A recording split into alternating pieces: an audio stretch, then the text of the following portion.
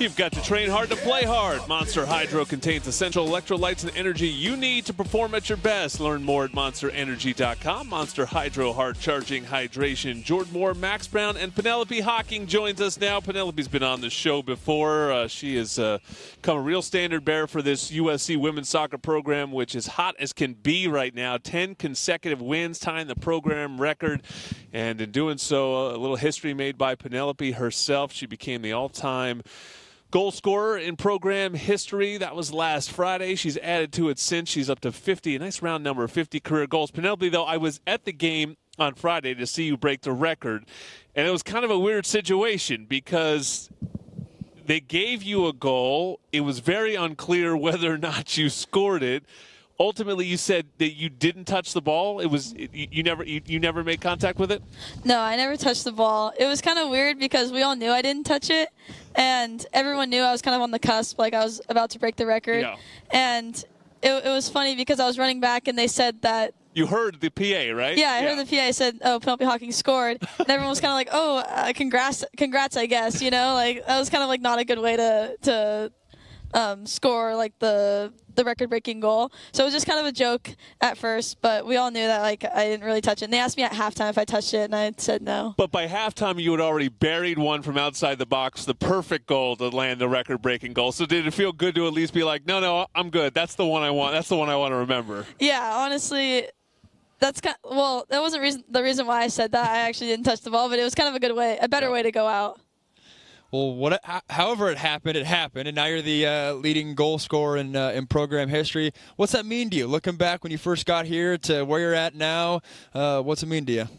I mean, I came in and I wasn't like a huge name. I just put my head down. I worked really hard, and I had a lot of great people that I played alongside.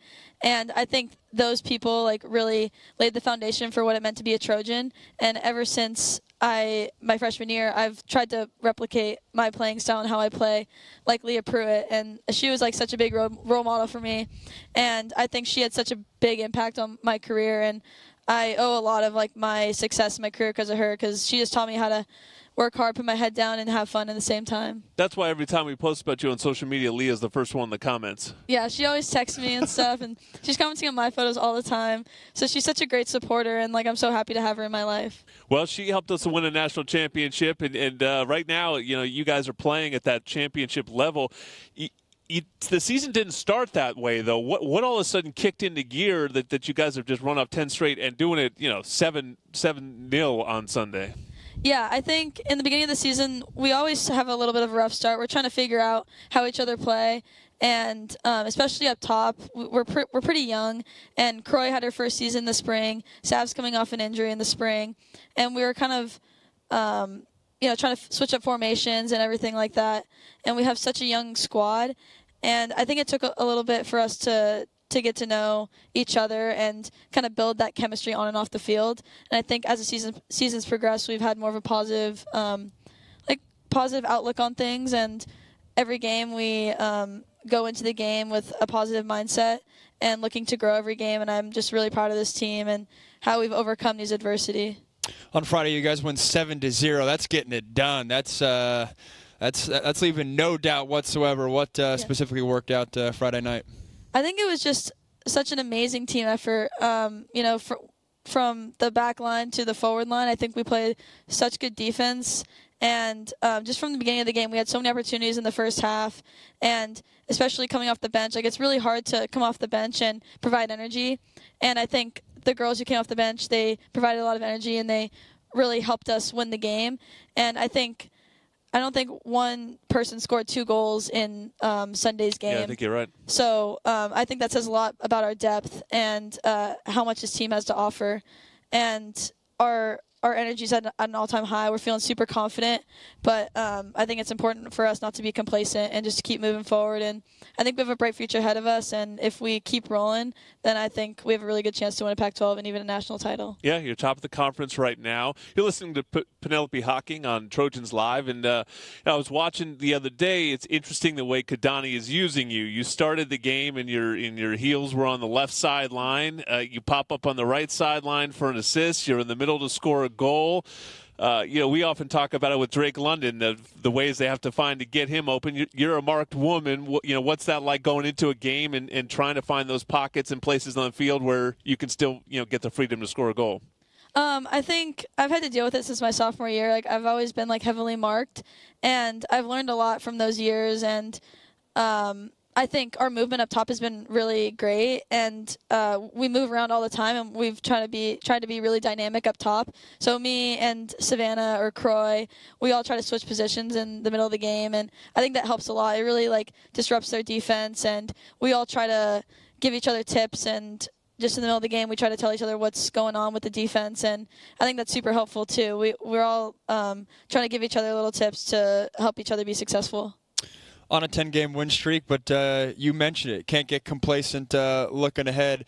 As a leader, what's been your mindset and approach and message to the team as you embark on the back half of the season? I think it's really important for us to just keep a positive attitude, and but to also know that our standard is what happened on Sunday. To just never let down, never let go, just show no mercy, just keep going forward and keep playing good defense. And I think we need to go into every training and every game with the same mentality, just work super hard to be better every day. And I think we've really, in the beginning of the season, we didn't really have that mentality. There was a lot of negative energy and a lot of negative attitudes because we weren't winning games. But as we started winning games, the positive energy started to come. And I think we've done a really good job at that, and I think if we just go into every practice, every game with that same energy, and I think we'll just be super successful. Last one, what's the ultimate goal for you in this sport? Is it to play professionally in this country? Is it to play abroad? Is it to play for the women's national team? What's your ultimate goal? Right now, my goal is to win a national championship. I came here to win a national championship, so that's kind of on my mind right now. And I think I want to take my 5th year. I think I want to take it here. And then after, I want to go pro, and I want to just keep getting better at this sport and try to always push the limits and challenge myself. And I think that means playing pro in this country, and I think that means playing pro for a different country, a different league. And I think hopefully I can make the national team one day. That's been the ultimate goal. So hopefully I can do that one day. Well, it's pretty crazy as you climb the charts in this conference. This conference is so good at soccer. The names that you're alongside are some of the great names in the history of the sport. So pretty cool to see you do that. Keep climbing. Love watching you play and get those team goals too. Get that 3rd star above the interlock. That's what you're looking for sure. Thank you, Penelope Hocking.